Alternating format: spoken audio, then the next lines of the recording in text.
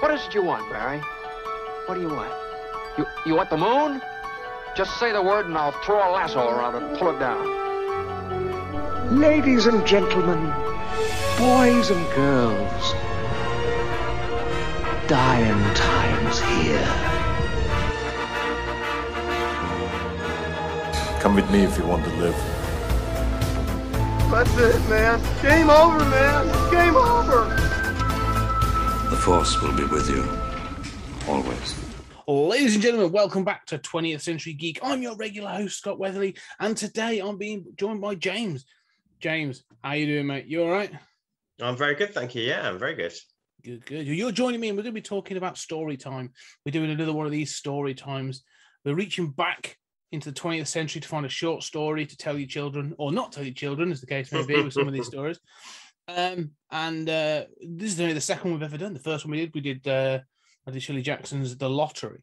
And today, I've got it here, and we're going to be talking about Henry, I'm going to say this wrong, aren't I? Henry Slezar. Why not? Yeah. Yeah, Henry Slezar. I'll be putting a link into this in the usual show notes. Examination Day. And what I should say is you can find this online, because that's where I found it.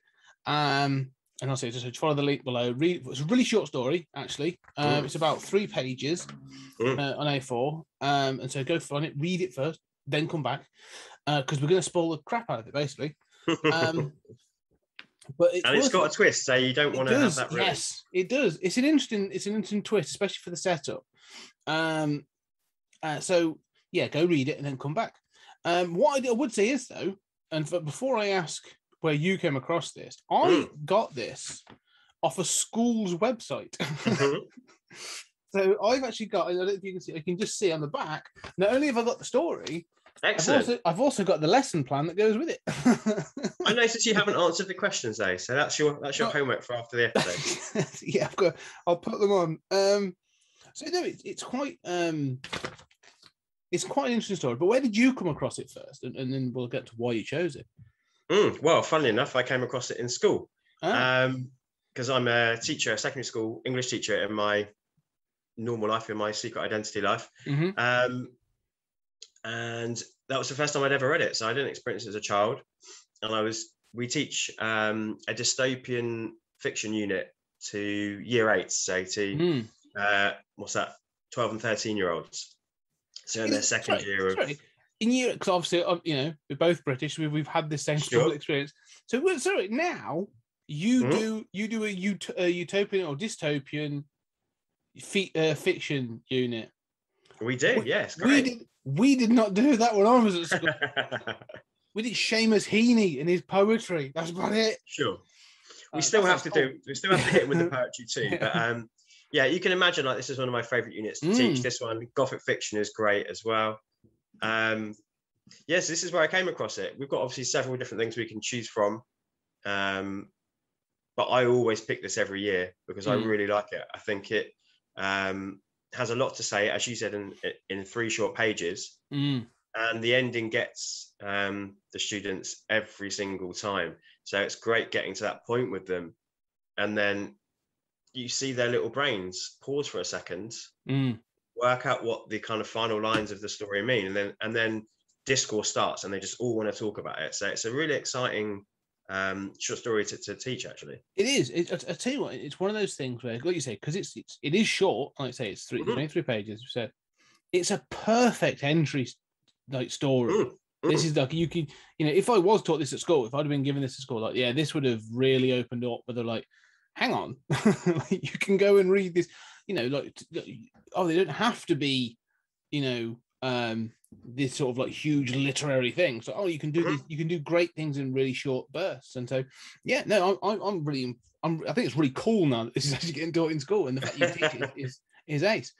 So let's give a little bit of a. So why have you chosen this then to present, for us to discuss on the show? I think, obviously I listened to you and Tony do your first story time, and I was just inspired by it, really. And also I think I'd never read The Lottery before. So I did exactly what you've said for this show, is that I started listening, and then literally 2 minutes in, I paused, I went away, I read it. In fact, I listened to the audio reading that you recommended. and then came back and listened to you guys. So yeah, I was inspired by that. And actually, I think these two poems are often paired together in terms of the message they're trying to provide. So I thought this might be a nice follow-on from where you and Tony left off. No, it is good. It works well. I like the fact that this feels, and I've got no evidence for it really in the story. Whilst The Lottery is, clearly a sort of a folk horror, dystopian folk horror, it's clearly set in the countryside. This feels more urban to me. There's something about this that feels urban. It feels, and when we get to the story, it definitely feels more akin to like 1984 or something. It feels city based. I can imagine. I mean, the other thing is, before we get to this story as well, I need to highlight this was published in 1958, and the more I so I didn't actually. I read the story first, and I honestly thought this was a critique of Reagan's America. Right. Yeah. Makes sense. And then I went, oh no, shit! It was actually published like 30 years before. So I thought that was really, really interesting. Give a quick overview, if you're going to teach us about it. Give us a quick overview of the plot. Then, what is the story about? Just before you do though, before you listeners, this is it now. Last opportunity. Stop the podcast. Go read the story. It's 3 pages. Then come back. You've done it, right? They're James, back. Hit us with it. Go on then. So really simple, like 3 pages, almost like a 3-act structure, I would say. We open experiencing the Jordans' family day. It's the youngest son. It's the son's birthday, and he's turning 12 years old. And that's important because at that point, when you hit 12, you've got to take a government test, and that's sort of going on in the background. And as we are experienced readers of dystopian fiction, I think alarm bells start ringing. But in terms of probably when it came out, and in terms of, like I said, with the students that experience it when I teach it, they're not really picking up on those hints because I think they are background noise. I think it's cleverly done by Slessor because we quickly go back to his birthday. Then we cut to the day of the examination and the kind of the build up and the morning and the journey there. And then we see the examination and the results of it by the end, but it's not quite like a page per act, but there's a definite kind of like I say 3-act structure that it follows to get you to this kind of final point. I mean, it has that kind of Shyamalan, I suppose, like sense of it where I feel like you can go back to the start and reread it and see new things once you've finished, much like you can The Sixth Sense or Unbreakable or much like you discussed about The Lottery as well. Yeah, it's like to say, it's once you know the reveal, there is that sense of like, there were clues to this throughout. Definitely. I mean, one of the first things is the first sort of the first page or the first sort of act is you hear the parents just that they have this thing of, is he going to be all right? And they're like, he'll be fine. He'll do well. Is the sense, and then they have to explain that there's going to be this exam or this test, and they're almost like, don't worry about it. It's your birthday. Don't worry about it. It's coming up, but it's not important. It's a week later, isn't it? Yeah. And then you get an interaction between the son and his father, where the son's a bit like the son's pissed off because it's raining on his birthday.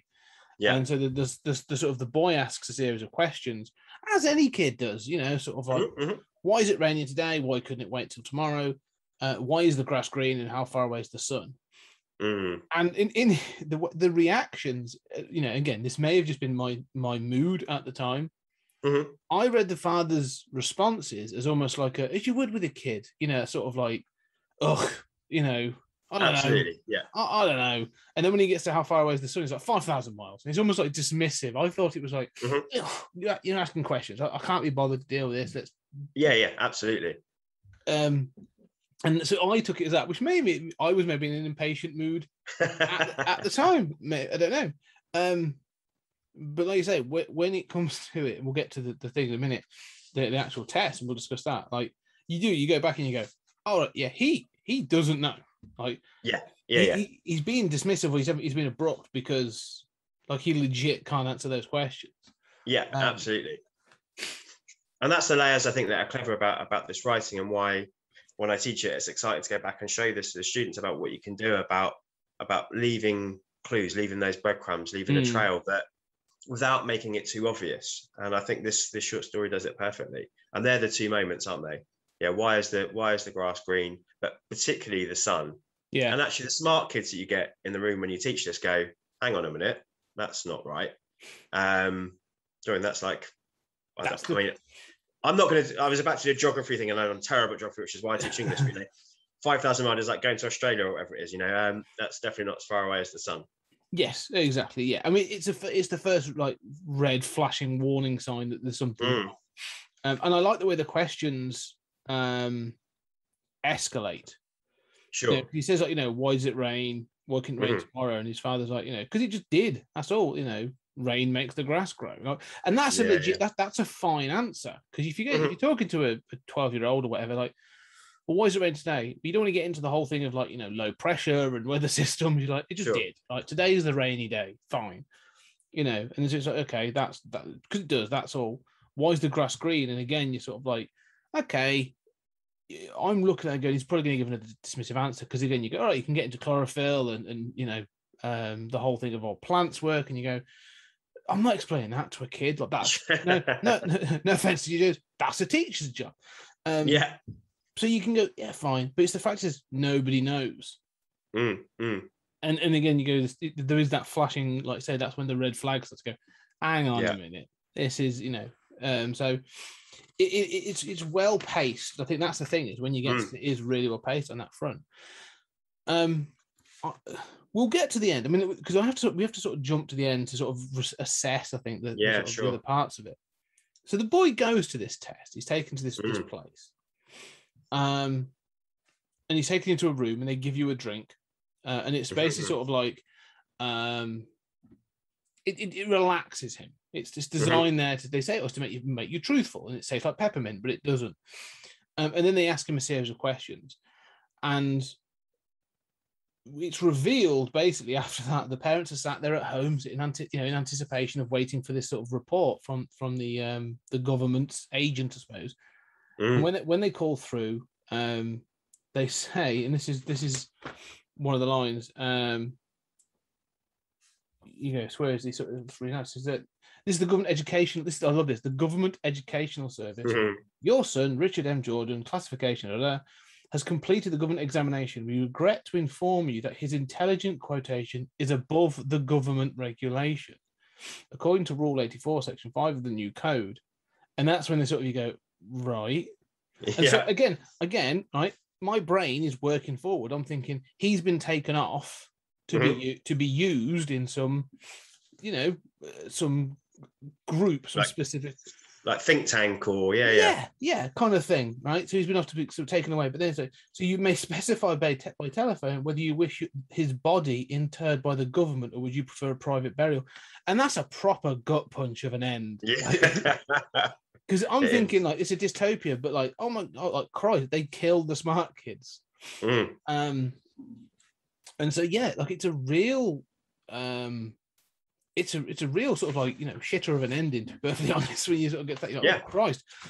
And that's it. It's literally the last two sentences of the short story, and we're out. And that's the point where, and it's, I guess for you and me reading it, we're like, oh my God. But like it's kind of subtle in a way, we get body and we get burial. Repeated a couple of times, but it's not laboured, it's not over the top, it's not like kind of melodramatic or anything. It's just you can imagine it being delivered in this monotone manner as well, by almost like an automated service. It would be just another person's day in the job. Like that's their afternoon. Absolutely. That's their Thursday afternoon. Right, I've got this list of people. I've got to call and let them know. That's their job. And so there wouldn't be like that. You go to a funeral service or whatever. Like this, their job is to show compassion and empathy. This person would be like, oh God, right, I'm on to job number 10. Right, I've got to ring the Jordans, get it done. If I get this done in the next 10 minutes, I can clock off before like 5 o'clock. And it does. It has that feel to it, and that's what I was saying about this being urban. It's more of a sort of. It feels like there's bureaucracy sat around this. In contrast to this sort of. The lottery was about tradition and about sort of like, it's about this thing of local tradition. This feels like a bureaucracy, that there's a government setup to basically kill smart kids. Yeah. And so it feels. I mean, it's dark. The ending is a dark ending.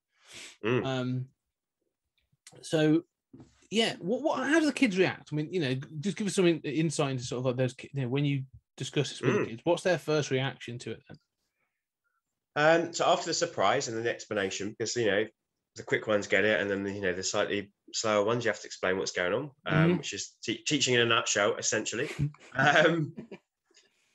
They're absolutely shocked, and most of the time, all they want to do is go back and find clues and reasons for how we've got there. Because you say to them, you know, this has been hinted at for you. What's nice is that we're obviously teaching this to 12 and 13-year-olds, so they're of the age of Dickie, as he's calling this. I always change it to Rick when I teach, because I can't be doing with the Dickie stuff. And also, you know, the tips from the back, and also, you know, Rick, we have Rick and Blade Runner, so I like to make that little play for myself. So yeah, they're really interested. They want to go back and see the clues, and it's normally outrage, to be honest. Like, oh, we're meant to be in school to be intelligent and to be able to, you know, make progress and to get a good job, and oh, look at this world where they're killing the smart kids. So it definitely provokes the right reaction. It has exactly what I would imagine Cecil wants, is that for kids to challenge what they're being taught and what they're being told. Yeah, it's one of the things that, well, we'll get to the wider world, because every story exists in a world. Like this is a glimpse through a tiny window at this scenario. It obviously exists within this wider world. But the thing that I like about this, as you sort of said, that the ending is it's just in passing. Like you said, there's no melodrama, there's no big fanfare. It's just that it just ends. Like you get a statement, then you're like, oh shit, that's it. But there's details in the story that I really like. So we talk about this because straight away, like you say, when you go back, you're like, well, why don't they tell them to act thick? Absolutely, Because I like the fact that, like, you know, Ricky, he does say, I'm getting good marks in school. And so you should, you know, his parents go, well, it's not that sort of test, it's not that sort of exam, you know. So I'm curious what the exam is, but I love the fact that this has clearly been something that's thought out, because they've had this scenario before where they've gone, oh, look, they're playing stupid, you know, they're playing silly buggers. So they have this peppermint drink is clearly drugging them into sort of like a truth serum. Yeah, almost like a truth serum, or sort of like, you know, it makes them drunk to an extent where they are compliant, and, you know, it sort of allows them to sort of to show their honesty, or to honestly answer a series of questions. And it also, he says about this, there's a light in his eyes and all this other stuff. It made me think of like a Clockwork Orange as well, of that sort of like, you know, that torture. But the linking this to what is happening in this world, I'm curious to how the society works, because I'm like, absolutely. So something's clearly happened to trigger this. And so, you know, I start, like, in my head, I'm like, all right, so is this only people of a certain class? So is it only the lower classes where this happens to? Is it to everybody? Why is this happening? You know, so what? There's clearly someone clever, because they're coming up with this whole bureaucratic system. So is there a government or an elite class in charge that they're trying to keep people down? And so I'm starting to see all kinds of things in this, which is why I sort of thought of Reagan's America, where it was about you know, the anti-intellectualism of sort of the late 70s into the 80s. And so it's just I don't know, that sort of really started to spring out at me, when I'm sort of like, you know, I'm picking away at this and going like, well, what about this, what about that, like, you know, this idea of idiocracy, especially when you've had, like, you know, everything's about Trump these days, but when you've had a reality star as the president of the United States, you do read a story like this and you're like, yeah, you know, we don't take the exam and kill them, but there's clearly this anti-intellectualism and this need to repress intelligence is rampant in parts of the Western world. And so I mean, you know, feels pressing. Somebody who works in the education sector, I'd argue it's going on in our own country as well. Right, it's going on right now. There's an elitism going on within the system now, which is, you know, whether it's to do with the amount of fees you've got to pay or the subjects which are being preferred. You know, this is a really relevant story for what's going on right now. But yeah, thankfully we don't kill them. but we certainly limit the opportunities. And I work in an inclusive school, which I think we have something like 48 different languages, and we have refugee students that come to our school. So we have a total scope of the kids that come, which is an amazing place to work in that regard. But unfortunately for some of them, not for anything that we do, there is a limit. There's subjects that are getting taken away all the time that are vocational. We're going through the issue of BTECs being devalued at the moment as well. So yeah, this story from 1958 still has relevance in 2021, definitely. If anything, I would say it's had an increased relevance over the years. I mean, it made me sort of I stopped and I Googled a little bit. I didn't really find anything. I was like, okay, so what? I didn't really Google Henry Slezak, but I was like, okay, what was happening in the 50s that drove this? And there's not much. 50s. Sure. The 50s is really considered sort of like the heyday. America considers it sort of like their golden era. It's the post-World War II. It's it's one of their boom periods. The nuclear family is sort of this idea of the nuclear family sort of generating the 50s. Yeah, I'm not saying they were perfect, because it's also the height of segregation and all this other stuff that was going on. But it's sort of like this touchstone in America. Yet this story clearly comes from somewhere, and it's clearly making a comment on somewhere, and then for it to also be used as a Twilight Zone episode. So, I just find it interesting. There's clearly this fear of, the education system is incredibly important, and the fact that it can be manipulated to control and suppress a population is really scary. Yeah, it does that stuff that all dystopian or good dystopian fiction does, isn't it? Which is somehow it comments on the time, but also manages to look forward. And this absolutely does that. The fact that we can relate it to now, the fact we can relate it to 1980s America. Obviously, Slezak was an American writer, so there's the majority of relevance, I suppose, is tied to the States, but we're British, so we've got to relate it to our own lives as well. And some of the things you've mentioned, you've mentioned 1984, Clockwork Orange, absolutely. I mean, you even said the word, and you said Idiocracy, but that was a Mike Judge movie, which was all about this idea of about how as we grow older as a species, all the less intelligent, I was going to use a different term, but I'll measure myself, the less intelligent people may go on to thrive within society. So he definitely tapped into something. He tapped into something like years before. I mean, I was really trying to find out, is this at the time, was it sort of a tale around segregation as well? Like, can I read race into this? And I was like, well, not really, because there's nothing there to insinuate that. They could well be, the names are sort of generic enough that it wouldn't make any difference. But I thought if he was making a comment on race and segregation and the suppression of the Black community or any minority community in America, like there would be a different angle to it. This feels like the more I feel about it, the more this feels like a class story, like a working class story.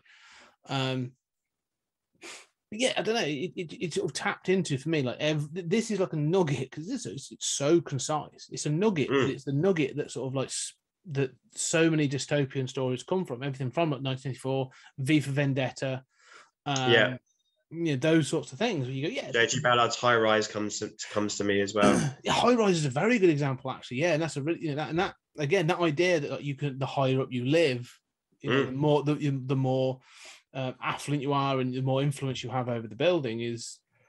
Like Blade Runner as well. So it's a real good entry point to sort of say, if you read this as a kid, you're like, well, if you like this, maybe not go 1984, that's pretty heavy. But if you want to go check out these other things. Because I do think dystopian, this idea of and like I say, you said in comparison to The Lottery, and I do think this is a great companion piece to The Lottery, actually. It really does work.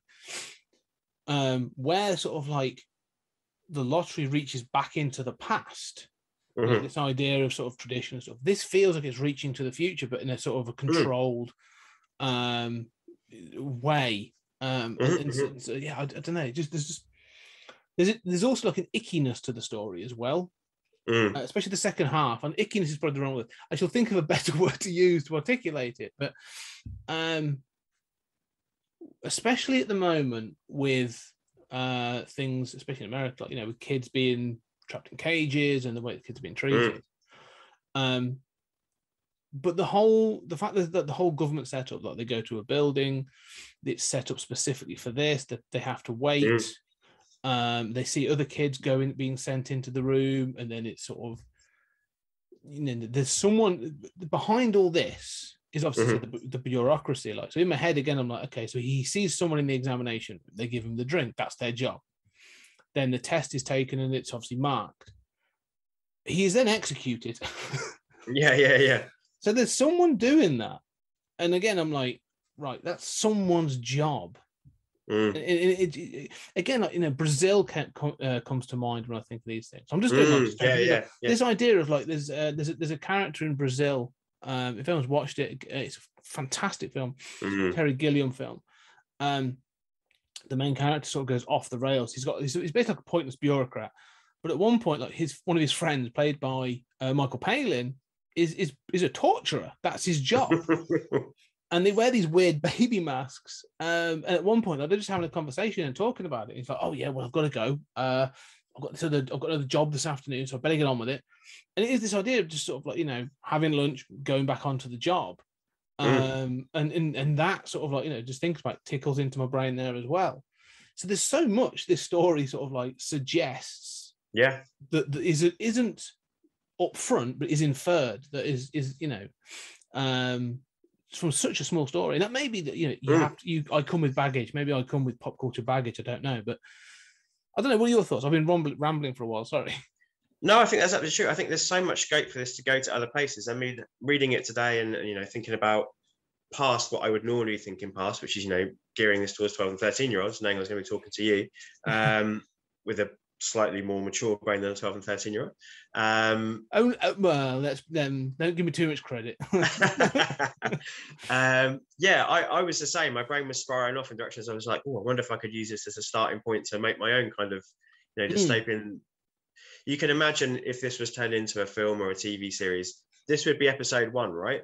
Yeah. And then the rest of it would be like a kind of Logan's Run, maybe about a family who tried to run away with their child, or Handmaid's Tale, you know, that sort of thing. Yeah, absolutely. Yeah. Circumnavigate the system, or somebody working within the industry who swaps out the peppermint for, you know, a substance which doesn't do this for the kids. And, you know, you can imagine all the different ways that you could spin this out.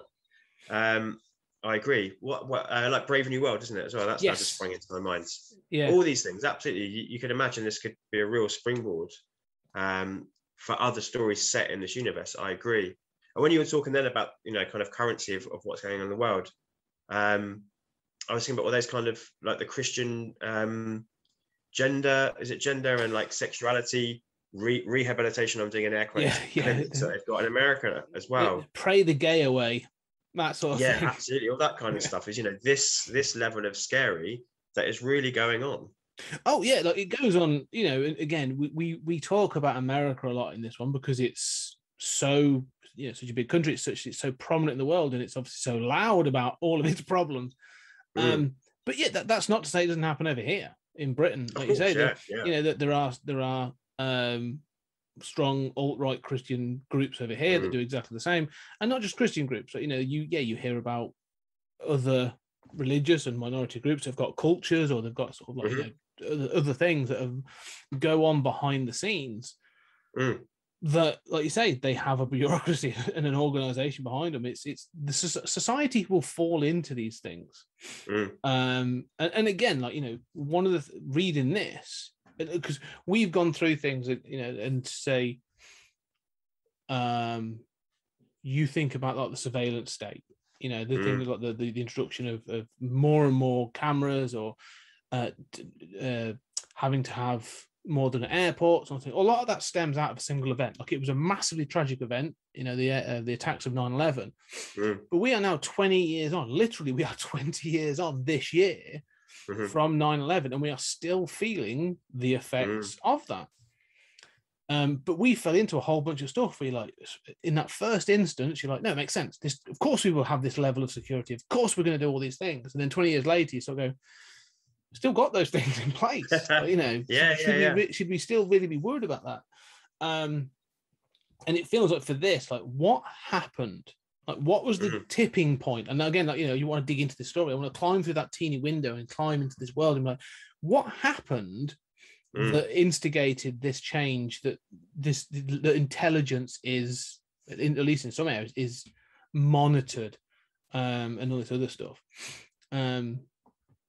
It's interesting to see that there's obviously a trigger point, and that's not even hinted at. There's no explanation around the other parts of society. You don't even know. It's just like, you know, it's clearly there because something's had to happen. But this could be like it's a window into a fascinating world. I'd love, like you say, to spin this out. Someone to take this and be like, this was my inspiration, and I created this. And absolutely, this is the world. Yeah, that's why someone like Chalamet comes to mind, because he's always that very focused on, you know, in Signs, it's that one family, but there's a worldwide alien invasion going on, and you know, he's that sort of mind to take this forward, I think.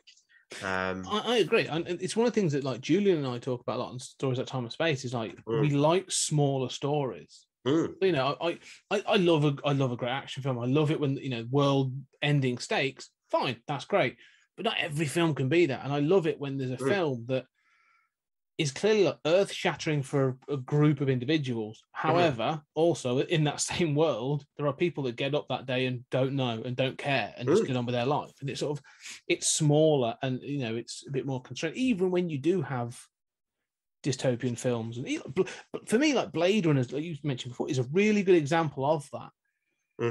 In that, really, that film is about, like, you know, Deckard's journey and these 6 replicants, and that's it. Like beyond their story, like no one in that world gives a shit. Sure, it just goes on, and that's the same with this. Like in this, you experience the story of the Jordans up until this tragic moment, and nobody else gives a shit. Like this world goes on, and I find that fascinating. I think that's a really cool sort of interesting piece, and the fact it doesn't go into the grief either. There's no sort of, like you said, no melodrama. It just woomph. And that's another angle, isn't it? Like, you know, what happens to the Jordans afterwards? Do they have another child and hope that's not as intelligent? Do they fight back against government? Are they too stupid to do anything themselves? Yeah, it's fascinating. Ender's Game is one of my favourite books of all time. I've never seen the movie adaptation. I wouldn't recommend it. No, fair enough. But also the whole concept of that is the idea of, like, he's called Ender because he's a third. So he's the third child of a family when you're only supposed to have 2, and they were given special dispensation. So again, that comes to mind about that idea of like control of families and growth, and very different story, of course. But in terms of what happened to the Jordans, and where do they go from here as well? It would be fascinating to know. I mean, you say about that, this idea. I mean, that's what China did. You know, this idea of, you know, first it was single children families, and then now they've realized that that's creating a real population problem, so they're like, no, have more than that. But obviously there was the same thing there, that male children were preferred over female children, and so terrible things happen to female children and to babies. You know, and again, there are places in this world where we just don't know what really goes on. I mean, I think North Korea, you know, like you don't really know what's going on in North Korea. I'm pretty sure I could probably find out more than I know, but I don't think I want to know. Yeah, and again, it comes to this idea, like, you know, we in the West in particular sort of pride ourselves, stupidly, which sort of is ironic for the story, on this thing of the golden democracy. Oh, we're brilliant, we're free, you know, we live in these democratic countries. And I think more than ever in the last couple of years has highlighted how that is completely not the case. And we are only one major event away from this kind of this existence. And some blonde-headed knobhead at the head of government taking us there. So imagine removing yourself from an all-encompassing European Union that makes sure we all look out for each other. I mean, who would imagine that would be a good idea? Exactly. Yeah. And again, you know, when you get to these dystopian stories, like, again, like, that's a really good point. Was there a referendum on this legislation? Sure. Like, this is obviously had to pass through a government. So, Well, for this to happen, and people have had to. Yeah, or has it? I suppose. Yeah, exactly. It doesn't sound like they've got an awful lot of choice. And as you said, talking about the start, you know, the parents, are they avoiding talking about it, or you know, is it through fear? Are they being monitored in their home so they can't warn him? I mean, that's another level that could be going on, isn't there? The do they not understand the test themselves, so they can't explain it? Are their minds wiped afterwards? I mean, all of this is left for you to decide for yourself and think about. Yeah, and the one thing that's also inferred, I suppose, at least is I don't think it's completely. It was never explicit, but I suppose it's implicit. Is this isn't new either, because both he's 12, and his parents are suggesting that they went through a similar experience. So if you accept that they're sort of, you know, if they had him when they're 20, 21, that means they're in their 30s now. So that this thing's been around at least for several decades. This examination, and the population is high because it says thousands. Again, whether this is the dad not understanding numbers, but he says thousands a day. Yeah. So again, there's that suggestion that population figures are high, and whether this is another way to keep them managed and keep them down, or clearly the main focus is about keeping the government in power, isn't it? Yeah. But whether there's a secondary factor for this, and the rise of the young and the intelligent to take over is being controlled. Absolutely, yeah. Yeah. One of the things we'll sort of wrap on this, because I think it's sort of, we've probably got a lot of points on this for a story of this 33 pages. There's a lot to think about. One of the things I'm tempted to look at, and I haven't known it is because I put this into Amazon and I expected like a collection of short stories or this thing. Like Henry Slezak I couldn't find a great deal. Like he hasn't. There is no. I haven't Googled him either, and I probably should have done that. That's not me not doing my due diligence. But I was like, I wonder what else he's done. Like, are there other stories in this world, or is he doing similar things? But it doesn't seem to be the case. Like this seems to just. So I think I had a little look around because kids often ask as well. So it's worth knowing a little bit. And then I thought, I'd do a little bit of prep. So I think he wrote a lot of like radio plays. He wrote for Twilight Zone in the 80s, I think. So perhaps that's how he, here's my story I wrote in the 1950s. How about we make this? But I found it fascinating to know that this was first published in Playboy. Yeah. Of all the places. So what, sort of 5 years after it had launched. Playboy's an interesting one because again, at least in his early days, like I said, the late 50s, early 60s, Playboy was a lot classier than you think of it today. Yeah, kind of counterculture, right? Yeah. There's a lot of like, people. Philip K. Dick was published in Playboy. Yeah, Fahrenheit 451 was published there first, wasn't it, as well? Yeah. So Ray Bradbury. So there's a lot of like, it's one of those ones that when you go back and you go, really? I could see both boobs and great sci-fi all in one magazine. That's fantastic. It's not the magazine you get now. It's interesting to see that. I think like even Stephen King, I think, had several stories published in Playboy as well. So yeah, it's interesting that this seems to be just a bit of an outlier really for him. That he obviously did other things, but he seems to hit it out the park quite well with this one short story. Yeah, I think whether it was this or something else he did that screwed him, I think he wrote for Alfred Hitchcock Presents as well. Oh yeah, that was a great show. I think he's one of those guys. He's sort of I think he's maybe a bit of a workman for all these kind of shows and radio plays. And I'll be interested to sort of see. I might have to do that. So like I say, especially if he wrote for Twilight Zone. I really enjoyed it. The Alfred Hitchcock Presents are pretty good as well. Actually, they're worth seeing. But yeah, no, it's been interesting to read this. This has been, it's a nice little nugget because again, it's not something I'd ever heard of. Didn't know it. I love the fact that you've now told me that kids are getting a dystopian and although a gothic horror section. I'm going to ask you about that in a sec. But like, I've never actually wanted to go back to school before. This sounds cool. It's a fascinating story. And so I do again, like, we've ruined it for you now if you haven't already read it. But I would say suggest go and read it, enjoy it, and then see what you think about it. Let us know what you think. But yeah, any final thoughts before we do sort of like look at sort of wrapping that up? No, other than I think I thoroughly recommend everyone reads it too. Like you say, it won't take you long at all. It's only 3 pages. And then hopefully, just as I would say to my students, I hope that inspires people who maybe have not had an interest in dystopian fiction before, or the things that we've mentioned here. There's so much you could go and do. Or please, somebody go on and fanfic this and make it into something. Yeah, go into this more world. Expansive. Yeah, go find out more. I will read it. Definitely. I'd be fascinated to read that. But you're right. I think like this is a springboard. If you enjoy this, there are a number of short stories, novellas, novels, comics, and films that like this will take you into. Dystopian fiction is fascinating. I love the fact you mentioned comics there, because it's the one thing I don't like about this short story is in that first page when the dad's being dismissive, he says, "I'll go and sit in the corner and read your comics, will you?" Yeah. And as they're meant to be dumb, that bothers me a little bit, that it's meant to, that's a dumb person's thing to read. I watched the Twilight Zone segment. Oh yes. And I have to say, I don't think it judged the tone very well. I don't think it does the short story the service it deserves, except for the fact that Dickie is sat reading comics, and in the adaptation, it feels like that's a good thing. So I was quite pleased that shifted the focus away from comics being for dumb kids.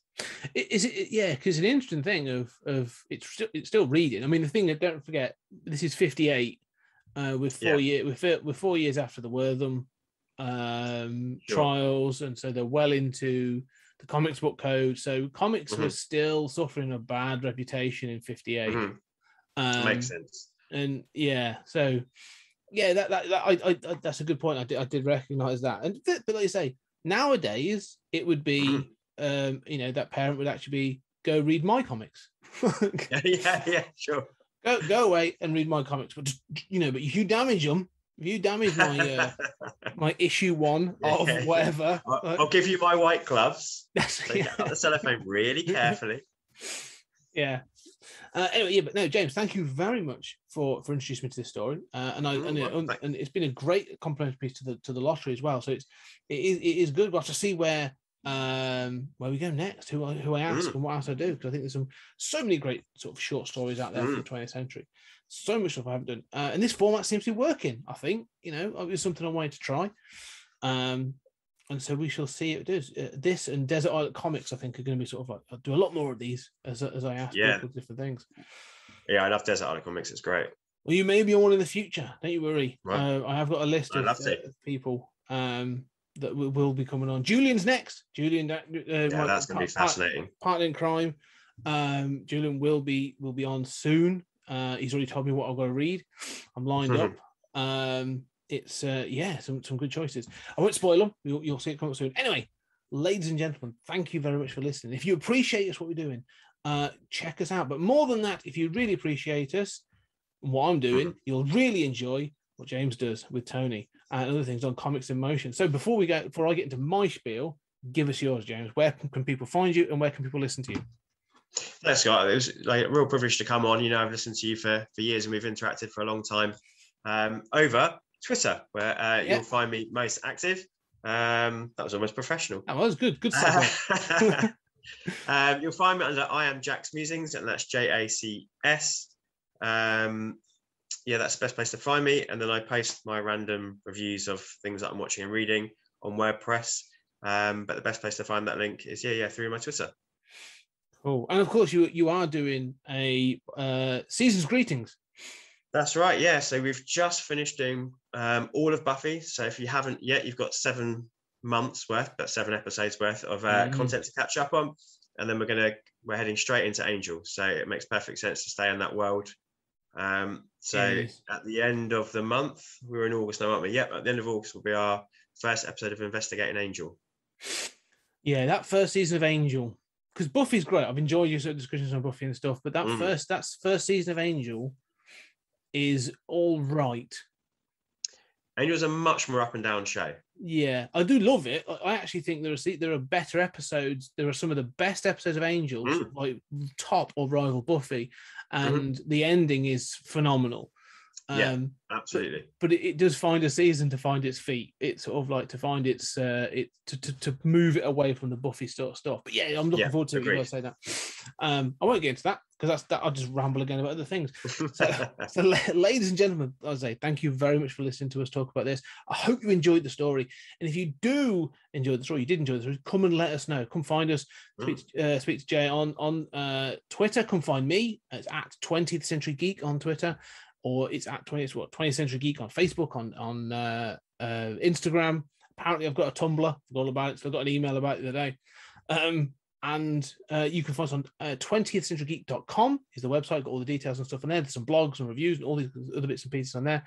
If you do like what we're doing, go on your podcast catcher. Go leave us a review. 5 stars appreciated, but any stars, they all sort of help. Any feedback is fantastic. And if you really enjoy what we're doing, we in all over this, we do a whole bunch of other stuff on the Patreon. That's patreon.com/2020 CG Media. And that covers stuff from both 20th Century Geek and Stories Out of Time and Space. I give 30-minute thoughts on a monthly basis. We have the Creator Corner where I get people on to talk about what they're doing. And on a weekly basis, and I've got to put the podcast out today, just reminding myself, me and Julian talk on our we call it the Trek Through the Twilight Zone, starting from the 1959 series, and we're going to work our way through it.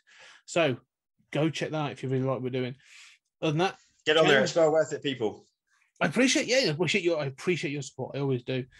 But James, thank you very much for doing this. It's been great talking to you. This has been a really good fun chat, and we shall do it again. And you will be joining me on that desert island, and we will talk comics in the future. Lovely. Excellent. Ladies and gentlemen, thank you very much, and we'll talk again soon.